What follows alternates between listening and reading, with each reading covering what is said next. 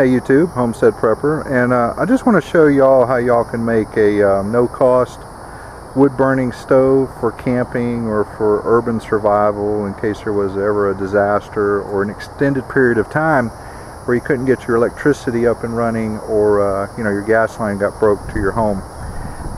This is just a metal bucket that I picked up out of a dumpster, and it had metal spikes in it, and they weren't galvanized, and neither is the inside of this. So you don't want anything galvanized, and you don't want anything that had polychloral bisulfates or, you know, dioxins or anything nasty, any type of nasty chemical in there.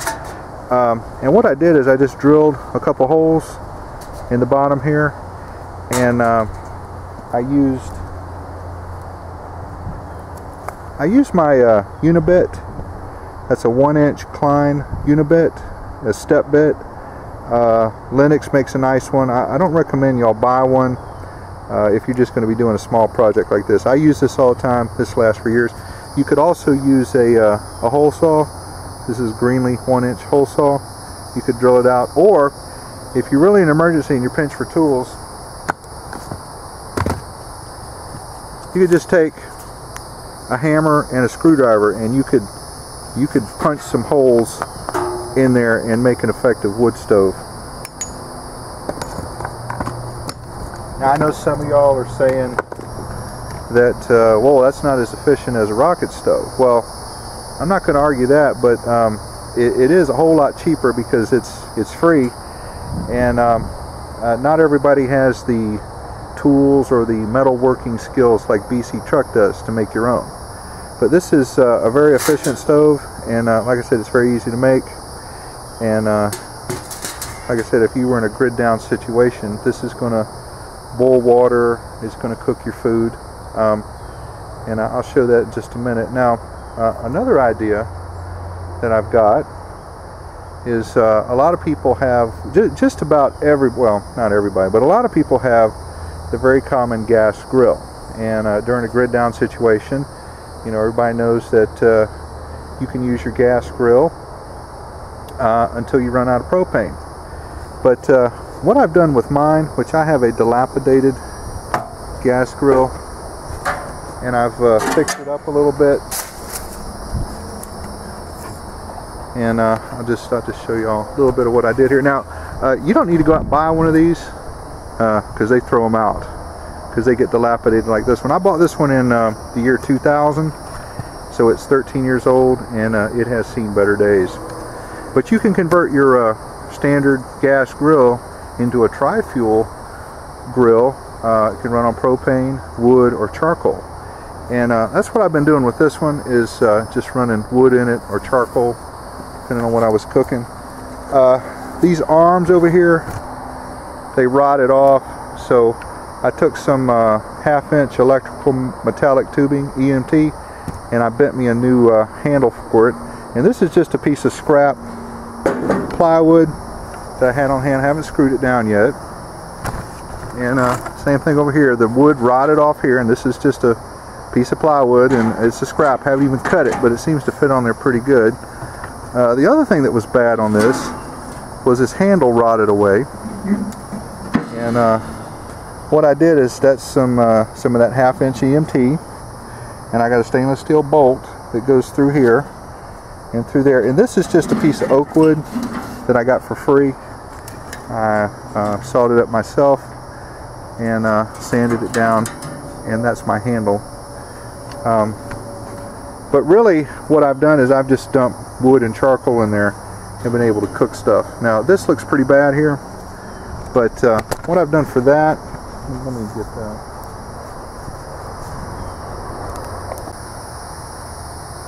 Alright, this is the old propane manifold, and I think this was replaced once over the course of its life, and they don't hold up. They're not made to last.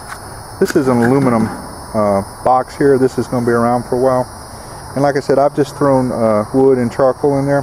One modification I would make is, if you have some expanded metal, you could put that down in here, and that'll keep the charcoal and the wood from falling out those holes in the bottom. And if you have a propane tank, I would remove it.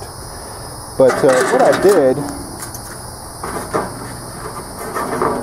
I just took a piece of cardboard, fit it down in there, and then I made my template.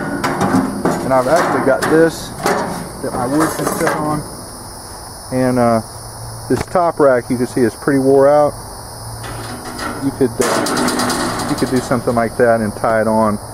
And it makes a cheap, effective grill. And the other one is no cost. This one cost me, I think for the bolts, it was, I don't know, $3 and something for 2 stainless steel bolts and the nuts to go to them. Oh, and the pieces of EMT here, I cut those. Those were scrap left over from this over here, which I paid $1.83 for that piece of tubing. So just want to give you some ideas. Well, let's fire up the simple wood stove and see how it does. All right, I've got the thing full of wood, and what I put at the bottom is what I like to use for timber. Being I live here in Florida, is just plain old dried up palm fronds, and they really take off. They make a really excellent fire starter. So let's see how it starts.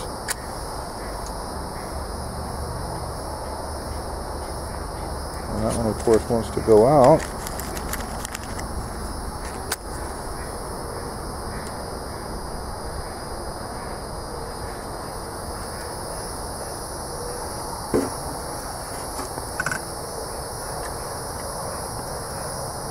Well, it kind of sucks in there pretty good. It'll really take off here in a minute. And I had another piece of expanded metal that I had from a project. This was actually a 4x8 sheet originally, and I used it for something else. And this is some of the leftovers. If you don't have expanded metal, you can use the racks in your wife's oven. Of course, she probably won't find it too funny, but in a survival situation, the ability to cook food and boil water is going to be more important than those racks in that oven. So yeah, it's really starting to take off. Anyway, I'm going to put that there. And if you need to move that rack and add some more wood in there, you can just get a coat hanger, and you can pick it up, or you can even make a coat hanger rack if you had to.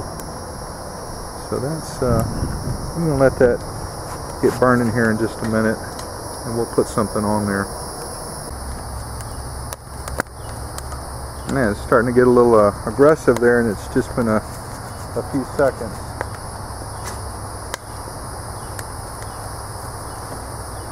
Now what I got here is just a Harbor Freight pot here, and I've got some water in it. We're going to put that on there, and we'll just see if that in effect will boil water. Put that on there. Now you can also make one of these stoves out of one of these pots right here.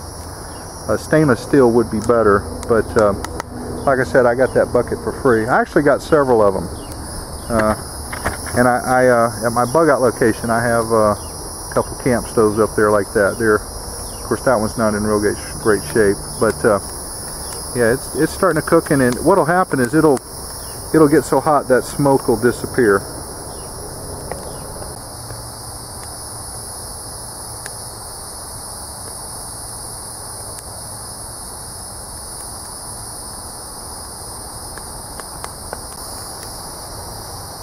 Guys, it's been about 5 minutes since I lit the stove and put that water on top of there, and I have a raging inferno, and the water started boiling just a few minutes ago. Be careful around here. You can see that's a good boil, good hard boil. And having something like this, just something simple like that, it could make a big difference in your survival. Now I've got a couple sausages I'm going to cook on that, but that fire is it's too raging. I'm going to have to wait till it dies down a little bit. But it's definitely a very efficient fire. You see there's very, very little smoke.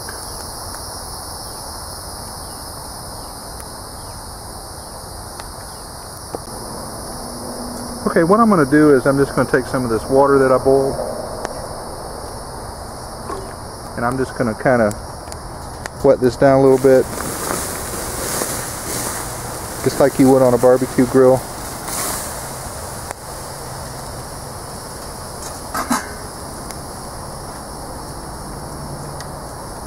We're going to put a couple sausages up here and see how they do.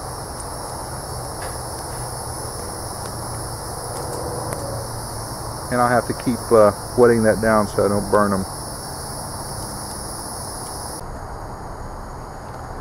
Okay, looks like my sausages are done. I've got some gloves on. If you don't have gloves, you can use a coat hanger. Like I said, hook that.